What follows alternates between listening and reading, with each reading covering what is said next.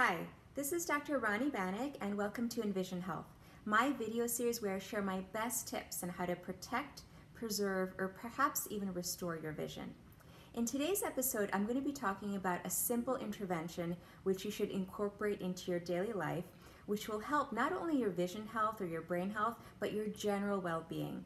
And that simple intervention is adequate hydration. Now, we all know that it's really important to stay well hydrated, to drink plenty of fluids.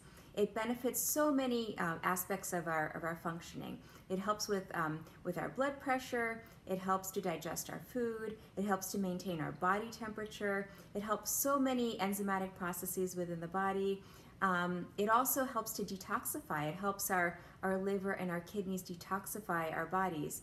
And it also helps to provide enough blood flow or perfusion to critical organs, whether it be your heart, your lungs, your brain.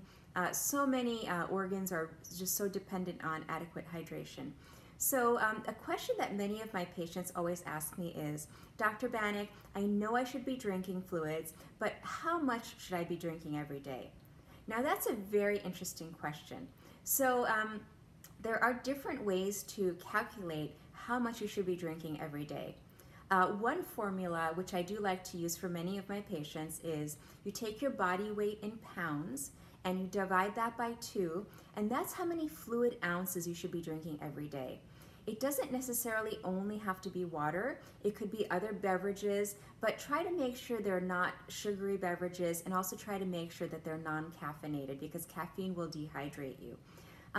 Now, there is another way to calculate how much you should be drinking, and this is more of a thumbnail approach. You can simply look at the color of your urine, and your urine really should be as clear as possible. So if it looks yellow or brown, then it probably means your body's dehydrated, you're trying to retain water, you're just not drinking enough.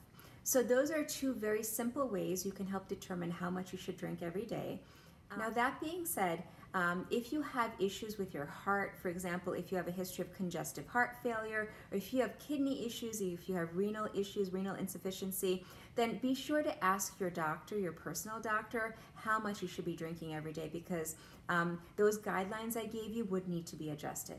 So I hope that today's episode has provided you with some useful information. And if you have any questions or comments, please feel free to post in my Facebook group called EnVision Health. And I look forward to seeing you on my next episode. Thanks so much for listening.